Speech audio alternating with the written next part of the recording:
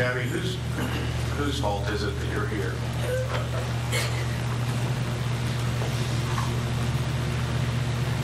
Whose fault is it? It's mine.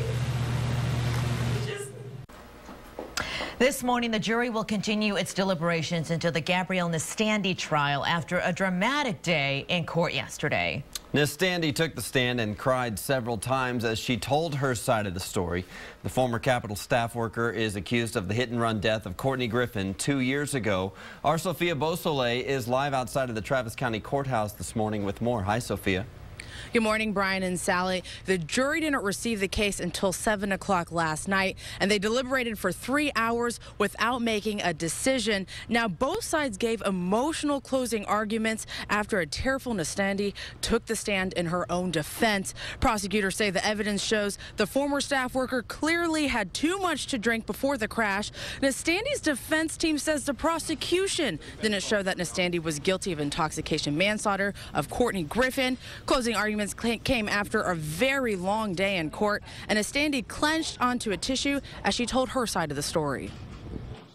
How many drinks do you think you'd had? About 4 to 5. Looking back, should you have driven after that?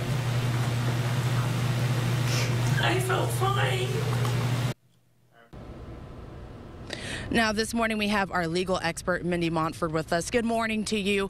So in your opinion and from your experience, do you think Nestande taking the stand is going to help her? I think in a case such as this, they had to put her on the stand. The jury wants to hear from her. They want to see that emotion that they did see. So I think in a sense it did help her, but I don't think the defense had a choice. They definitely had to put her on the stand.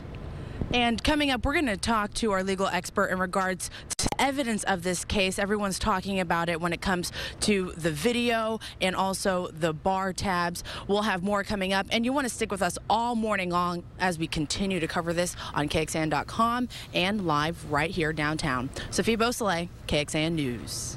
All right, thank you, Sophia. Of course, we've been following this case since day one when Austin police were called out to the scene of that hit and run. Here's just a quick look at the timeline of this case to get you familiar with it.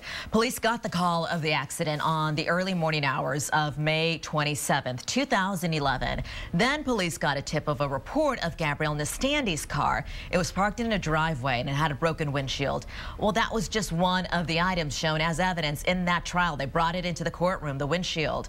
Now, she was arrested later that morning at the state capitol, where she worked as an administrative assistant for State Representative Wayne Christian. Nestande was first charged with failing to stop and render aid, and it wasn't until late October of last year when the DA pursued the additional charges of intoxication manslaughter and manslaughter. She could face up to 20 years in prison if convicted.